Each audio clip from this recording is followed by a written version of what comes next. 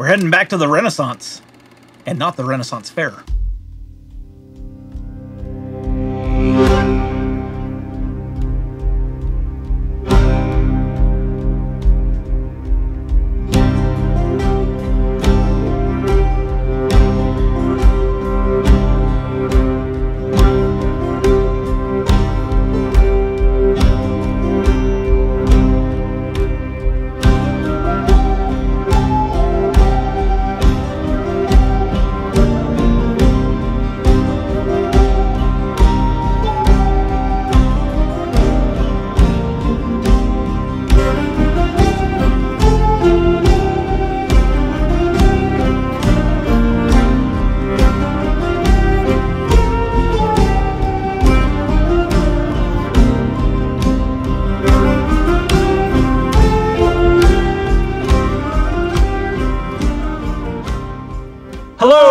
Welcome to Bad at Board Games.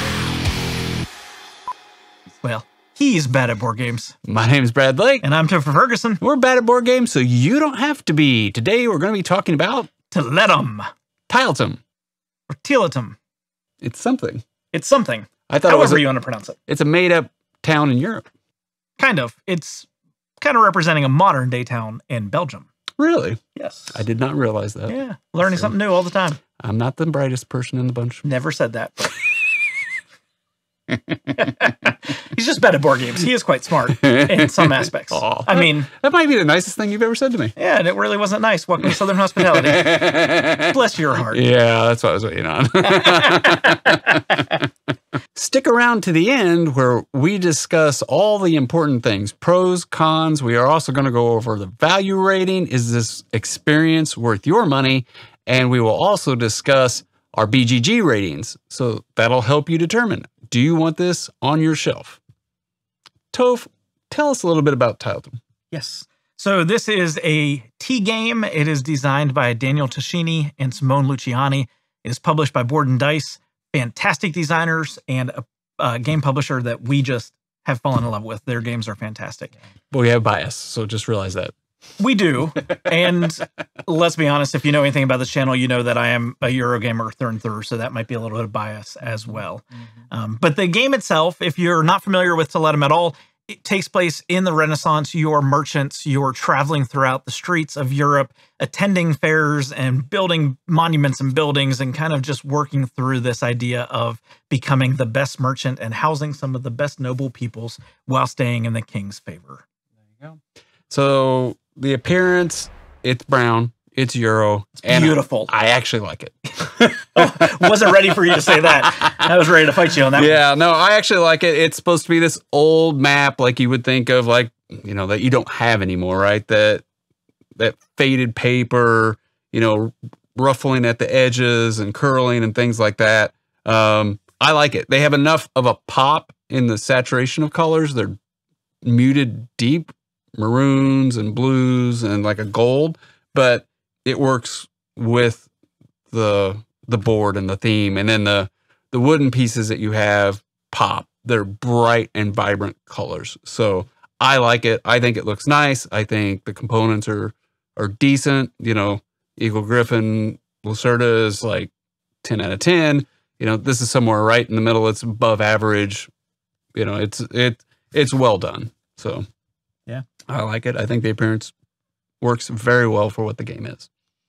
I agree with that. I really do. The gameplay of this game is, it's a lot, but it boils down to just a few actual mechanics. Ideally, to begin with, we're going to talk about the dice.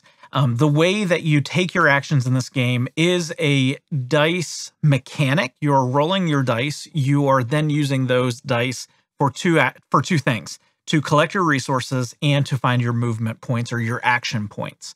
And you are going to be selecting through a rondel that is going to be changing as we progress throughout this game.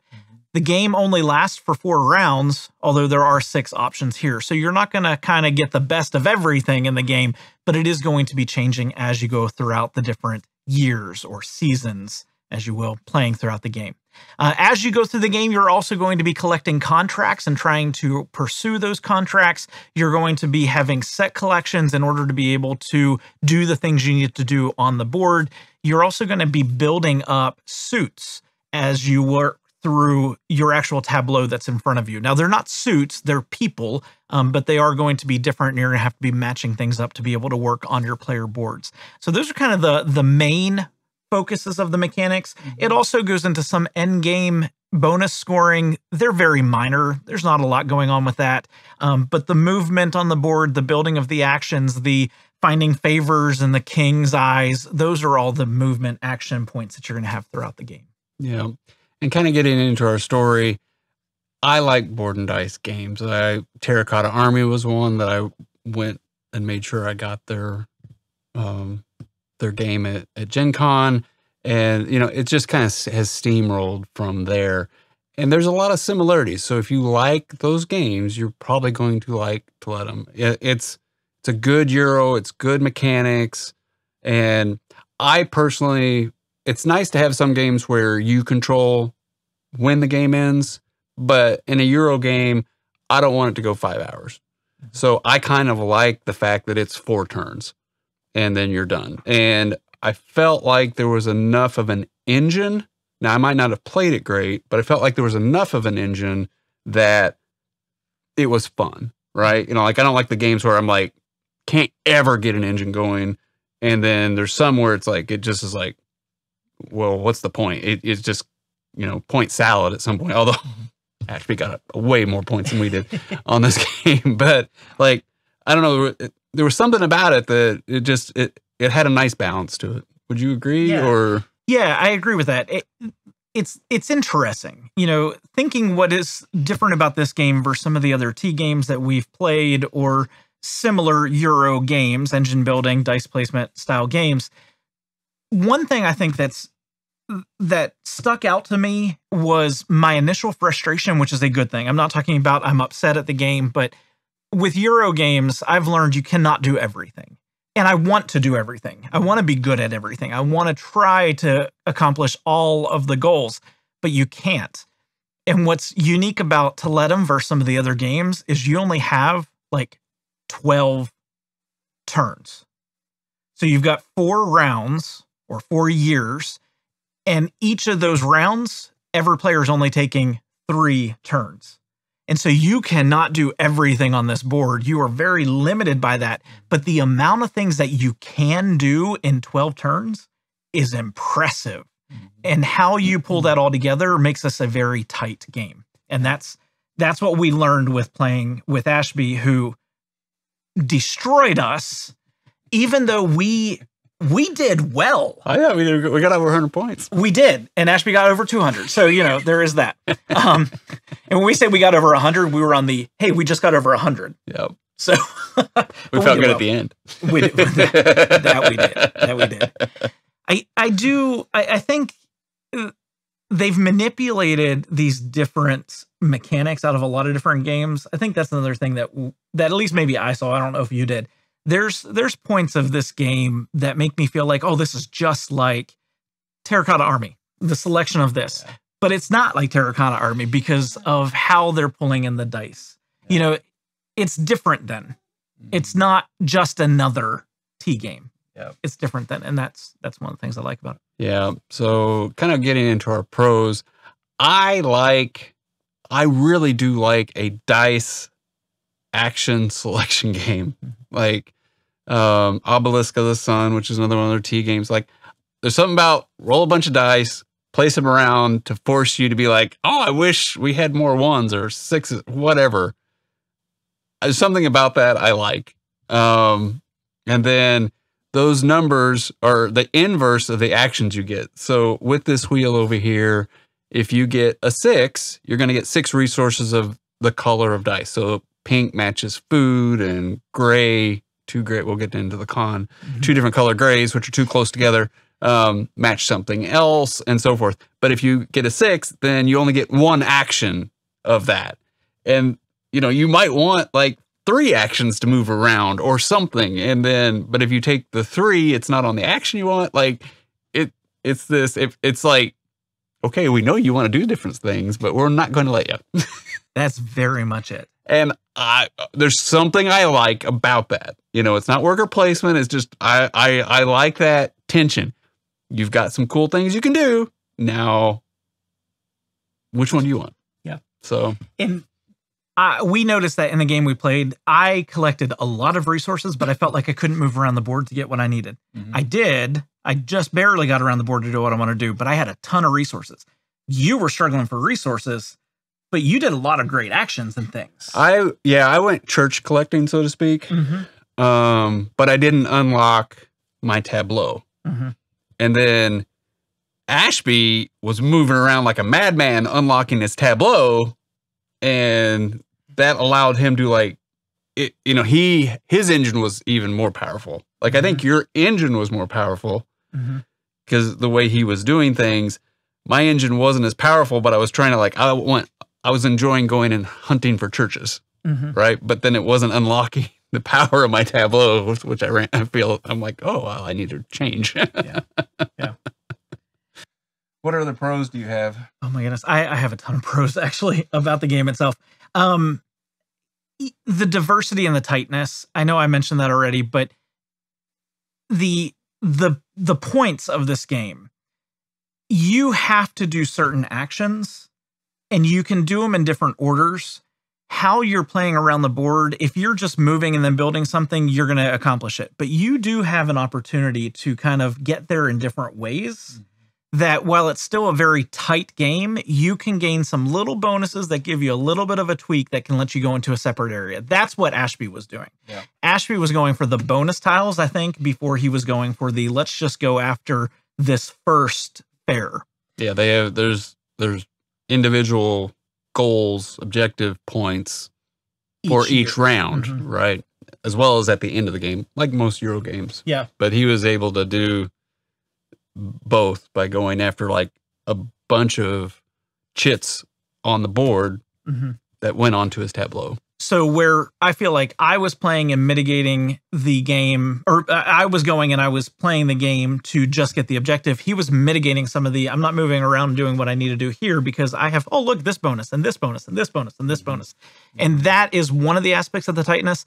The other aspect of the tightness that I love about this game is that similar to Castles of Burgundy and some other games, whenever you collect a tile, whatever that tile may be that's on this board, a contract, a bonus, whatever it might be, they go onto your individual player board and you only have 4 slots. And then you have to do something with it.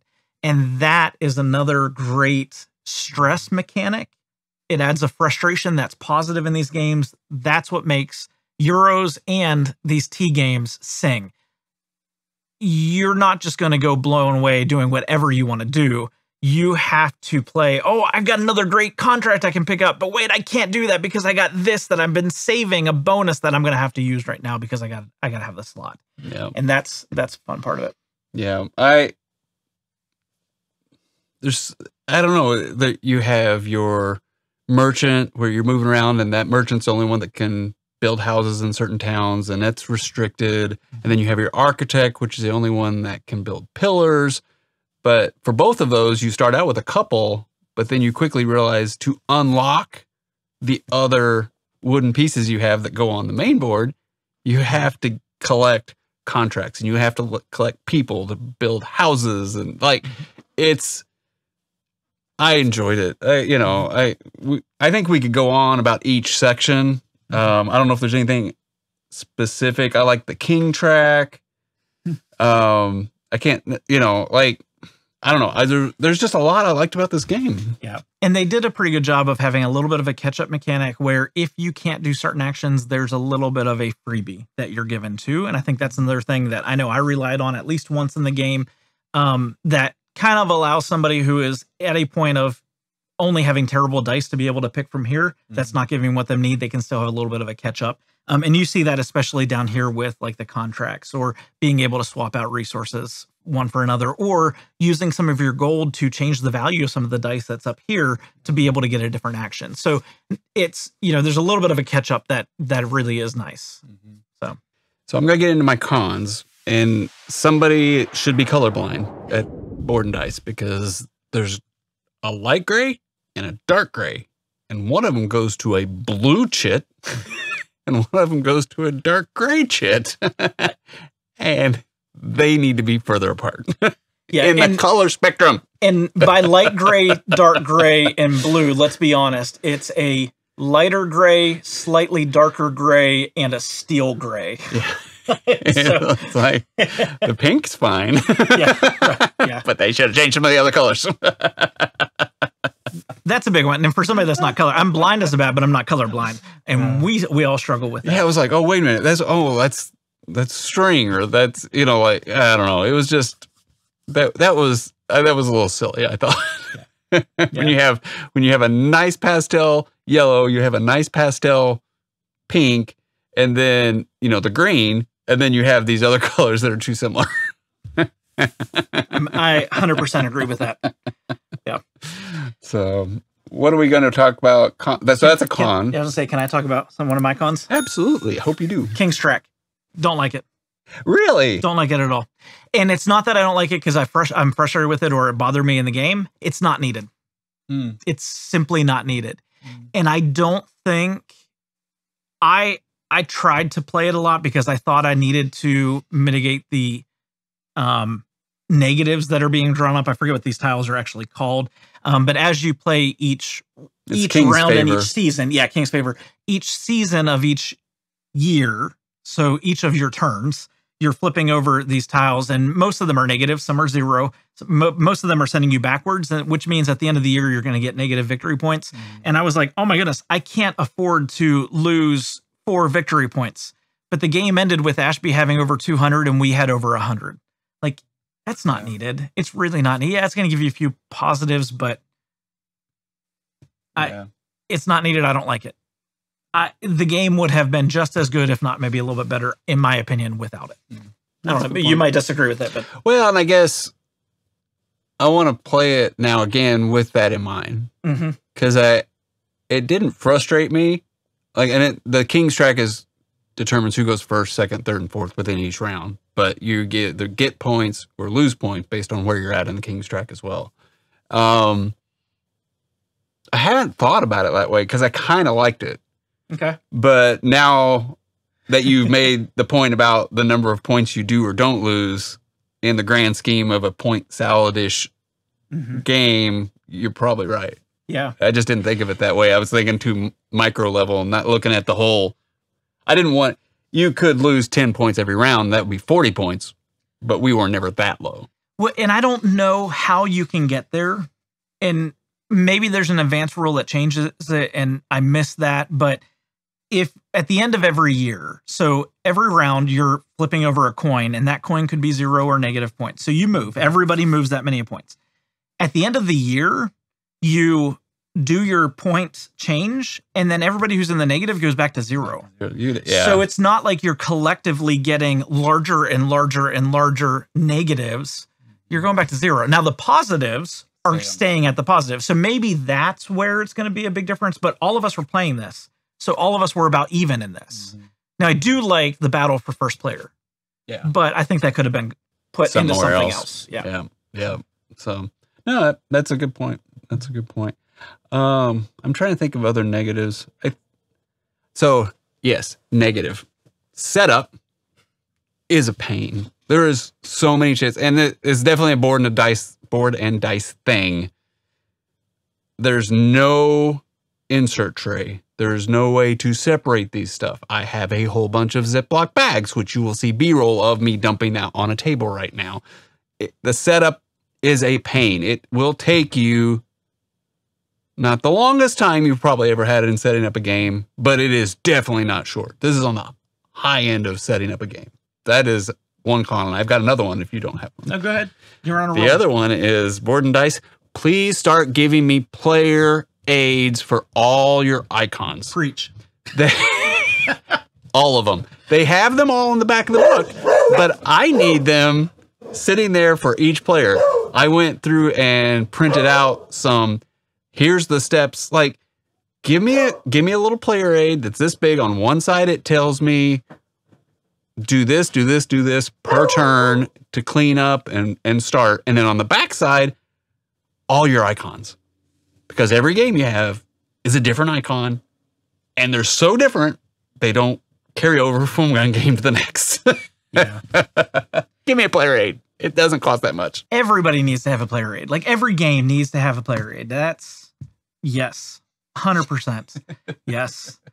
But to your credit and to somebody's credit, I don't know if you're watching this or who you are, somebody made one and put it on BGG. So at least there is one there, but we shouldn't have to go to BGG to get it. But not for the icons. Oh, that's true. Yeah, that's true. I was just like, here's the startup, here's the cleanup, here's your things you can do on your turn. Like at least I had that, but I had to go and find it and print it off. Yeah. So that would be much preferred. So preferred. Do you have any other cons?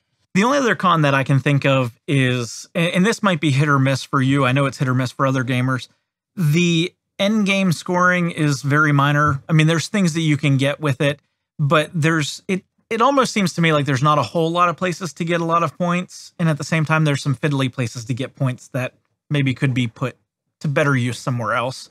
I don't mind point salad games that get into the very high numbers. I don't mind that at all. I kind of like the end goal. I like to play to an end goal. And I feel like with this game, and this is a little bit different than some Euros, is you're playing to the first year's goal, the second year's goal, the third year's goal, the fourth year's goal, and then, okay, maybe there's a couple things left over at the very end of the game. It's not a, hey, this is going to be a very good thing for me to go get. Let me work towards it. It's a do year 1, then 2, then 3, then 4, and then if you've got some extras, there's a few extra points, but it's not going to be huge. I would disagree with that. Okay. The multiplier of the houses times the pillars is a massive amount. If you get them put up, yeah. Yeah, but if you don't get them, it's like 25 or 30. That's a lot. Is it how worth? Many are there? 1, 2, 3. It can be like 25. 6 times. That's like 30 so points. 30 point. Yeah. If you get them, but depending on what your goals are here, you may not be able to put out that many houses or pillars because you're working towards these goals. Yeah. And I don't know. I mean, it's not a bad thing, but I like to play to the end goal. And I felt there's so few points or so few actions you can take that I want to play long-term strategy sometimes. And you're not going to get that with this game. But with that said, I still love the game. So, yeah. So let's get into the weight rating. Where is this in the Euro game weight of things? This is going to be a little bit towards the higher end of complexity, but we're not getting up above a 4. This is a 3.33 according to BGA or BGG. I agree with that. I probably initially thought this is a 3.5. I think it's a 3 in terms of how it plays, but it's a 3.5 because of how you have to mitigate so few action points and make the best out of it. And that's where it gets challenging, is the strategy play with the game. Yeah, I would probably stick it more toward a 3.5. The bad thing about BGG is it's not a 3. No, it's not. And so I would, when I pick 1 through 5 on BGG's rating, I'm going to put it at a 4. But it's not a 4 either. So to me, it's, you split the difference. But I think some people who probably play a ton of Euro games think, oh, this is an easy Euro game. It's not the easiest Euro game. This is harder than Castles of Burgundy. Oh yeah. So this is, and we've played easier Euro games than this. So I think this is 3.5. Yeah. My opinion. It's definitely one of the easier of the T games that I've played. And like I said, the mechanics of it work quickly and easily. You can pick that up pretty quick, and that is easy. But it is a very tight, thinky game, and that's bringing it up. So I don't know. 3.33 I think is a little lower than it actually technically is. 3.5 was my initial thought, and I'm going to stick with that too. Yeah. So onto our value rating. So this game has an MSRP of $60, and if this were $100, I would tell you it's a value rating between 1 and 5 of a 1. It's not worth paying $100 for. If this were $20, I would say it's a value of 5. It's like, yeah, you get a chunky, crunchy Euro game for $20. Yeah, get it all day. So the MSRP is $60. I don't recommend paying that. It is sitting at Miniature Market right now for $42. It's out of stock. Somebody's trying to sell it on eBay for $180. Do not pay that. Wait. Please wait. This, for $42, is a solid Euro game experience. Now, I would say this is a 4 out of 5 in my opinion. I don't think it's like astounding, But like for $40, Castles of Burgundy was $50. Mm-hmm. You know, typically, and you can get on sale and stuff. So this is right around, in my opinion, where some of these games are. That's also why you don't get a tray. Mm-hmm. You know, that's why some of the complaints I have, I would rather get this for $42 and then maybe make some inserts or put them in bags or just deal with it to have something, because this isn't going to be played, you know, 100 times. Mm-hmm. So I'd rather have it cheaper to be able to get this to the table when and where I want. Mm-hmm. So, you know, pros and cons. Yeah. 42 is definitely a higher value. For 60, I might put it at a 3. Might. It's a little, like I paid full price for Terracotta Army, right? Mm-hmm. I like Terracotta Army better than this. For me, I like this. There's a lot of similarities, but I like it. You get some miniatures. I like it's easier to pull out. Mm-hmm. I prefer that one to this one. So, but I haven't thought about comparing them yet. Terracotta Army. We'll probably have to do all the T games or board and dice games and do like a, where do we rate them? Our top 10 or 7 or 5 or however many there are. Yeah. I'm with you. So what's your BGG rating? Yes. So my rating takes into account a couple things. I think this is a little bit more accessible of a heavier weight Euro to bring somebody into it. I think that's a huge positive. That's giving me maybe a little bit more of a stock in it than maybe Terracotta Army, that I think is a little bit more challenging in terms of bringing a newer player to it. Plays relatively easy. There's a lot of analysis paralysis though. So all of that factored into it with all my thoughts, 8.5. Wow. Yeah. I like it. I think you're going to be that high. No, I like it a lot. Yeah. I do like it a lot. The more I think about it, the more I want to pull this to the table over some other games. That's impressive. Yeah. That is very impressive. And let me factor in one part between Terracotta Army, since you brought that up. Mm-hmm. I think this is a lot less fiddly than Terracotta Army.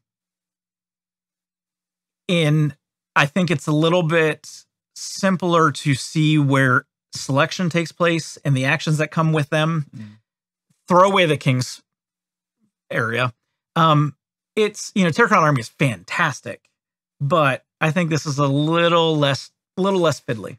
I would completely disagree with that. And that's why we're friends. But I think there's a lot of the fiddliness and the setting it up. Terracotta Army is easier to set up than this. To me, there's a lot of fiddliness and all the little chits and moving things around and the stacks of. So that's where I would have disagreed. So my rating, I like this game. It's an 8. Okay. I think this is at least an 8. I think this is a great Euro game. I really do like the game. It took us a while to play this game. Mm-hmm. It didn't feel like it. The time went like that. And when we looked at how long we'd been playing, we're like, oh crap. We finally finished the game. We're like, how many hours did it take us? I don't want to tell you because it's past the hours on the box. But, like we were thinking I never felt like I was waiting on him. I really didn't, and so it was so weird. It was like we played a 3-player. I enjoyed it at 3 players and it went by fast. I don't know how. Time just warped and boom, we were toward the end. I've played games that, like, if I'd have played them that long, I'd have been like, kill me now. And even with first time playing analysis paralysis, it still went by, took us time, but it still went by feeling pretty quick. Yeah. So that's, it's an 8. I want to play it again. Mm-hmm. So there we go. Comment down below. Mm-hmm. No, just kidding. How do you pronounce it? That's what I want to know. Type that out. How do you pronounce it? Give us some comments. Talk to us. We like talking to you. Yeah. Have you played this? Would you consider this? Our review is probably different than other people's thoughts on the game. Mm-hmm. And so what do you think? You agree, disagree? We'd love to hear that. We disagree a lot. And this game, apparently we do disagree a lot. Well, and then we still have above 8 ratings. Yeah, right. We were so in disagreement. Anyway, thank you for watching. I hope you made it this far. And just remember, no matter how you play, whether it's solo, with family, or friends, enjoy whatever games you are bringing to the table. Have a great night. Bye.